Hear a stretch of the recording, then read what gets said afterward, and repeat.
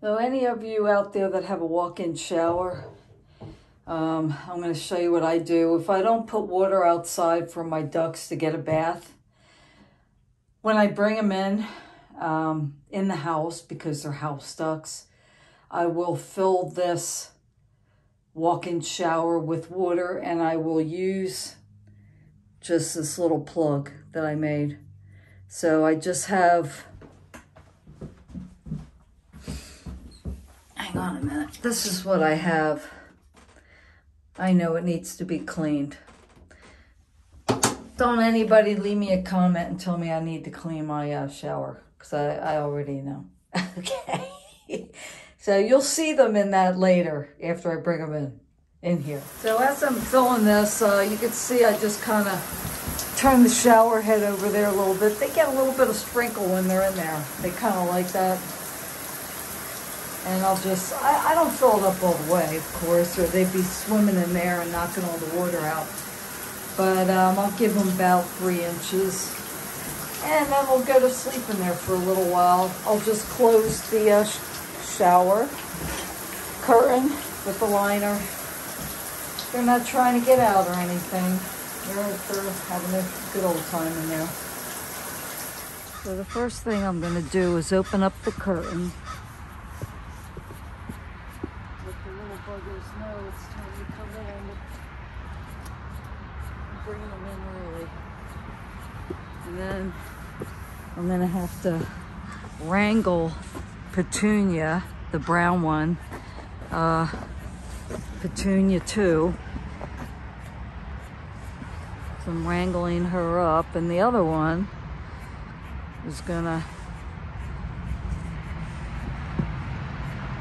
come up on her own. That's Mrs. Quackers.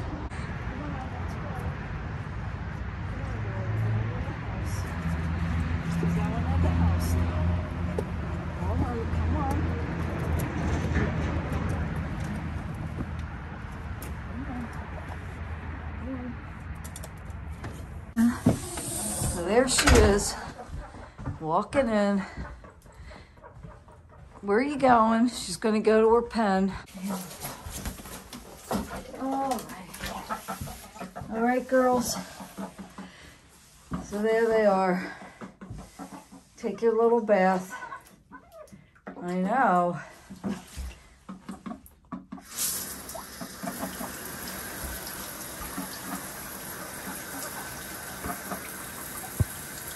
Little buggers. Spoiled rotten. Wish somebody would run me a bath. Ah, it's exhausting sometimes. So there they are in their pen. See, we're nice and clean. And I'll change over here from my other video. You know, I'm using this piece of glassware because this wild duck, Petunia, who's a Quacky Campbell, would sit in the darn bucket like a wild duck would. So I put that in the middle, and she doesn't sit in the bucket anymore. And then I put that ceramic dog bowl upside down in that space in the corner because she's like digging like she would in dirt. So she's pulling up the towel, and she's getting to the pee pads that I have underneath the towels, and she's trying to eat that. So I kind of blocked that, and so I kind of outsmarted the little bugger, didn't I, Petunia? Yeah, I know. So you've been outsmarted for now anyway. And they both just started laying eggs again. I got 2 eggs this morning. Oh, Petunia. Yeah, you just started laying your little eggs. And so there they are. And I'm going to just shut this overhead light off, and they're going to take their little nap. And then they'll be quacking for their tomatoes that I give them, and I dice up some lettuce and I put it in the bucket there. And they really like that. So when I feed my dogs and my cat, they're making a fuss for their stuff. In the winter time, I usually buy like a lettuce mix, spinach and spring mix. And I'll buy, we grow our own tomatoes otherwise, but you know, and then I'll I'll give them like 4 of these, split it up between the 2 of them, which I'll do now so you can see how they feed on them. So they know they're going to get some tomatoes, the little buggers. Hi, girl. Come here. Come here. Okay. What? All right. I just want you to see how ducks behave when they're begging. When they're begging for food, because now they know that I'm in the kitchen and they want their chopped up lettuce. So you can hear that for a minute. Okay, we're begging. Yeah, we're begging. And also, I wanted you to see the, come on, move, girls. Come here, babe, move over. That's 4 hours of poop, because I gave them tomatoes and I leave their food in there. And then I'm going to change the towel now, and then I'm going to chop up their lettuce. So there's their fresh towel. You know, my husband and I, we don't have children. It's just the 2 of us that live here. If I had a family, would I have indoor ducks? No. But they are very intelligent. They're very cuddly, very kissable. They like to be sung to.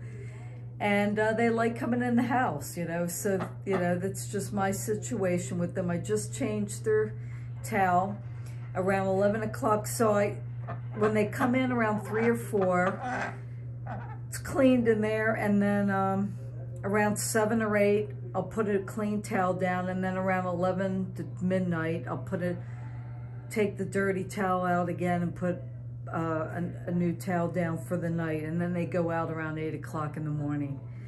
And they don't eat throughout the night. Like, they might nibble in the morning, but there's really not much in there after I take their towel out at 11 or 12.